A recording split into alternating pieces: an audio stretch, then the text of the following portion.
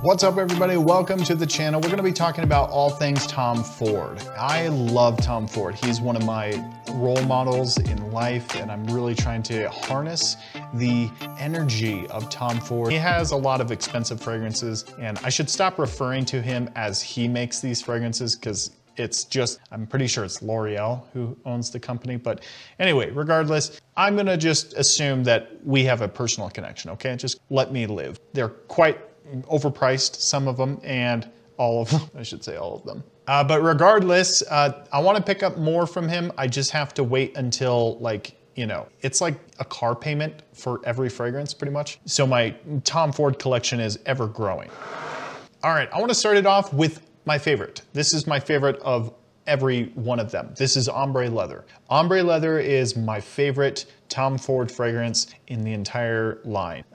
There we go. That's all you need to know about it. It's smooth leather. It's got this jasmine-like quality in here, kind of spicy, but it's very likable. It's a beautiful leather fragrance done so extremely well. It makes you feel like a cowboy, a sexy, rugged cowboy that just loves America, and it just smells amazing. I use this as an everyday kind of fragrance. I wear this like as a daily scent, during the fall time and the winter time when it's nice and cool outside, and I can get away with like fragrances like this as my daily wear. I like it a lot. The Parfum version is a little weaker for me, but it's a lot smoother. This is like the ruggedest version. The ruggedest, I don't know if that's a word, but this is the roughest one of the bunch. The Parfum is a little bit lighter and a little bit softer, well-rounded, and a lot more, I guess, mass appealing, cleaner. And then the Eau Ombre Leather, the new one, Eau de Ombre Leather.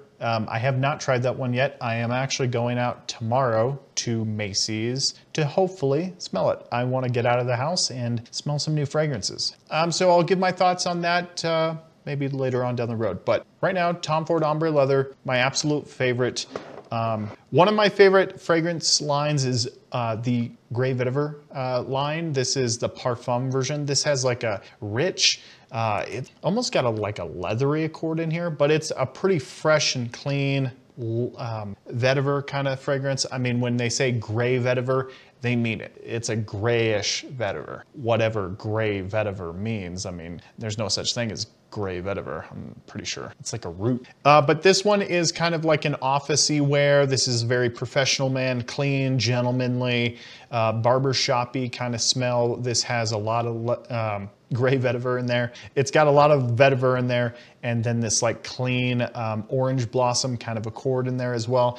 And this one, the Parfum version, has this kind of leathery undertone. So it's a little bit darker than the original Grey Vetiver. I like this one a lot. It is a little challenging when it is kind of warmer outside, so just be aware that this thing needs cooler weather to kind of thrive in. Other than that, I really like it. It just needs a cooler weather to kind of like fit in. The Eau de Parfum Grey Vetiver, you can wear that as like a springtime fragrance or a summertime fragrance almost, but this one, it has a temperature maximum, output. Anything above 70, 80 degrees, you're gonna start choking yourself out with this one. But it doesn't mean it's bad, it's just you need cooler weather for it. All right, Tom Ford Beau de Jour. I simply just love this stuff. This is one of my guilty pleasure fragrances.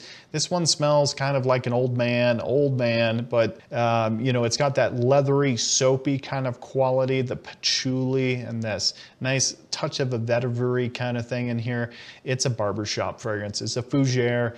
It's amazing. It's got a lot of lavender in here, and it's got like basil and sage, and it's very green and herbal, and this kind of masculine, spicy kind of take to it. But yeah, it's a more mature scent for sure. This is a fragrance that you would wear to, your grandpa's church and somebody's getting married there or something. That's this fragrance. It's not something where you're going to see Becky from the club. Becky from the club is gonna think you smell like her dad. Don't do that. But other than that, it's a very, very amazing fragrance. It's my guilty pleasure fragrance. What can I say? Now, the one you can go see Becky at the club is Tom Ford Noir Extreme. This stuff you can definitely go see Becky with the club. This is Becky from the club's favorite fragrance. It's rich vanilla. This is spicy. This is like nice, sexy. This is so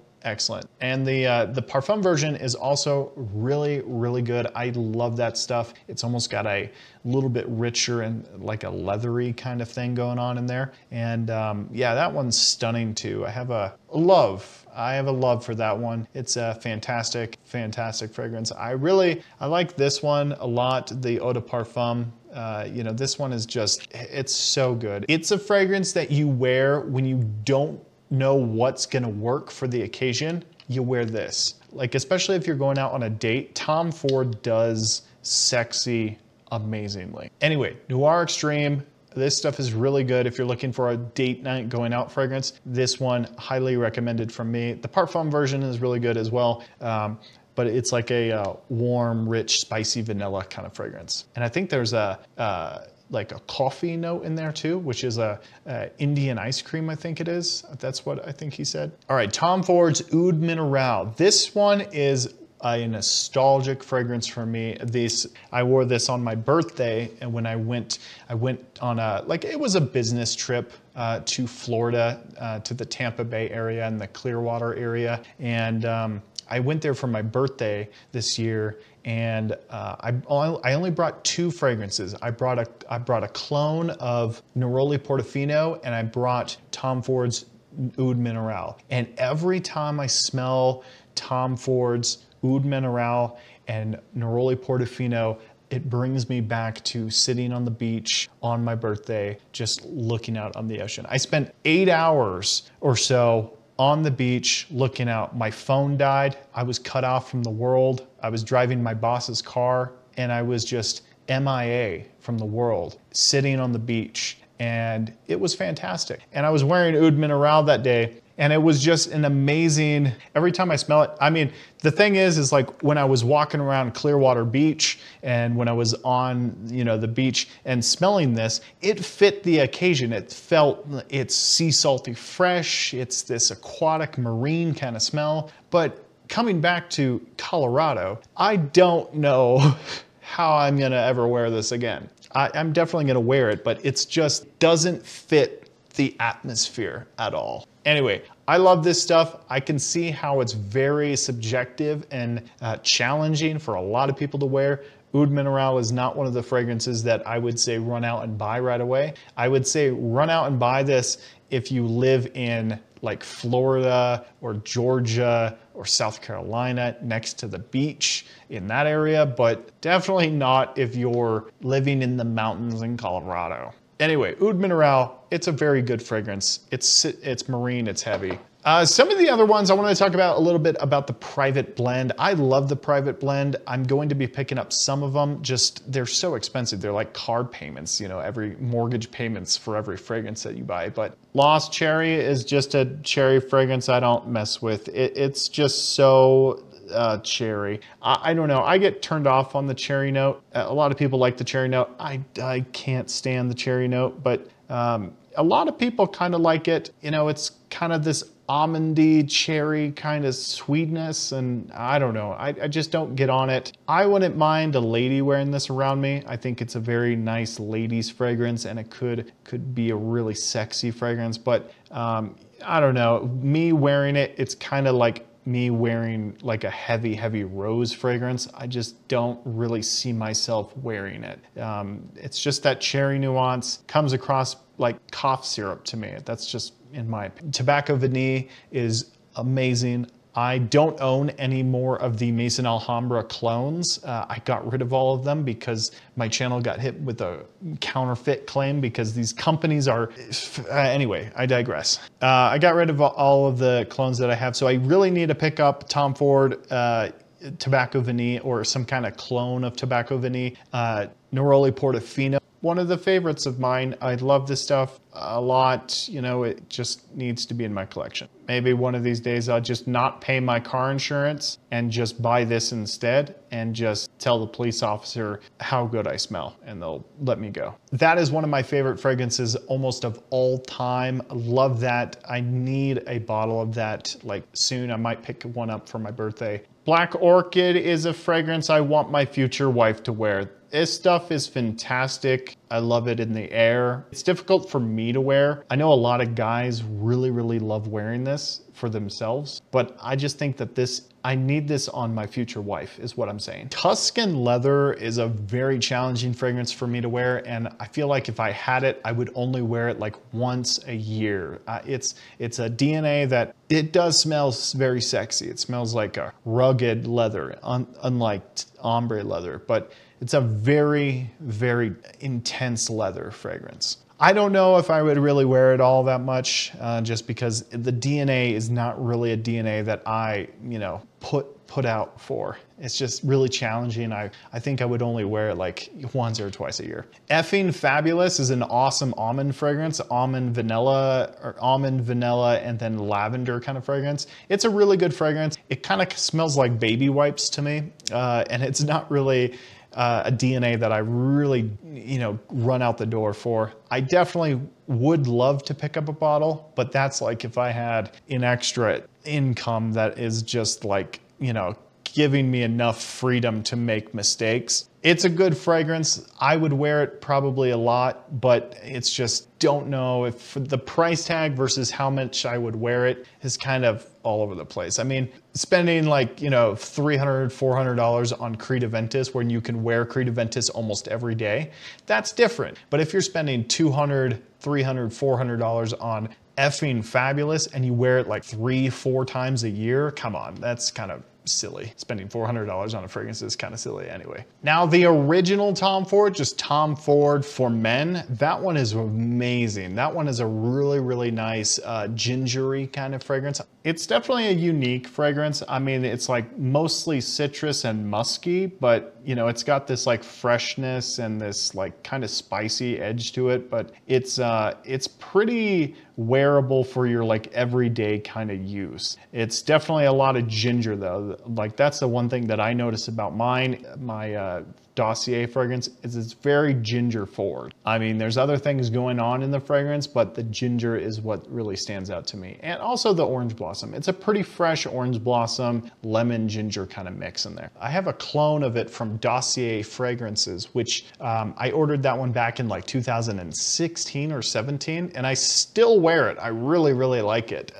You know, that's a fragrance that I would actually pick up a full bottle of, the Tom Ford, just the original Tom Ford for Men. It's a really nice, beautiful, gingery kind of fragrance. The other one is Oud Wood. Tom Ford's Oud Wood is an amazing oud fragrance. It's a really good, clean kind of style woody oud, which has a little bit more of a fruitiness in there as well, but it's a very dry, woody kind of smell, and I really do find it amazing. I don't have a clone of it. I only have a Dossier fragrance that I bought years and years ago, but I don't have any other clone of Oud Wood. Actually, I think I do. I think I have one. I'm not sure if it is a clone or that. But regardless, Oud Wood is one of the ones that I would actually pick up a full bottle of, because it's such a likable DNA, and I could wear that anytime, anywhere, and it just smells absolutely incredible. Costa Azura from Tom Ford is really good. It's an aromatic woody kind of fragrance and this like marine character. It's got driftwood, it's got seaweed, it's got some oud, but it's also got lavender, cypress, lemon, some osmanthus, incense, some oak, olibanum, just a variety of different materials in there. And Costa Azura, the eau de parfum, is really, really well done. I love wearing that stuff. That one doesn't really last all that long. I know that the parfum version lasts for significantly longer. And the Parfum version kind of is the woody aromatic, but it's a little bit more richer. It's got this like ambery kind of nuance in here. It's still marine, but it's just kind of different. They do that whole marketing trick with the like 3-note breakdown, but this is just lemon, cypress, oak, amber, and some labdanum. And the Parfum version is, I would actually pick up the Parfum version before I picked up the original one. I like the Parfum version a lot more than I do the Eau de Parfum version, but they're both really good. And I would not mind having both in my collection where I can, like, you know, wear one for the evening time and one for the, you know, the daytime. But, you know, that's whatever. Bitter peach is interesting. I don't think I would ever pick up bitter peach. I just think it's too feminine for my taste. And I wish that they went with a little bit more of a sweeter peach. Sweeter peach and vanilla. I think a lot of people would jam with that a lot more. I know I would jam with it a lot more, but it's got this, it's too bitter for me and it's too spicy. I don't know why they went so heavy with the spices in this one. But that's just my take. I mean, there's some peach in the top, blood orange, rum, cognac. It's just so spicy. It's incredibly spicy. And I don't know why they went with that approach. I guess that's what like perfumery is. It's, you know, an expression of what you think a scent smells like. But yeah, in my opinion, the bitter peach kind of fell flat with just the spiciness. I think they should have just went with a little bit more of a sweeter kind of peach fragrance. I think they would sell a lot more to women, and you know, if it's musky, you know, it would sell to men as well. I think Tom Ford has one of the best like overall houses. They have so much freshness, they have so much like deep and rich and spiciness. Their price points are kind of over the top. It's like $200 for a 50 ml size, which it's just, I understand the market that they're going for. They're going for those, you know, people who don't care about dropping $200 for their fragrance, you know, just walking into a Nordstrom and popping out, you know, your credit card and just putting it, you know, that's the market that they're going for. So, you know, I can't really complain. And two, I mean, it gives a kind of a incentive to, you know, I guess that's why there's so many clones that exist nowadays, I guess. Anyway, I'd love to know what you guys have to think in the comments down below. What is your favorite Tom Ford fragrance? I want to know in the comments down below, so drop a comment and I would love to read them. Thanks so much for watching the video, everyone. We'll see you next time.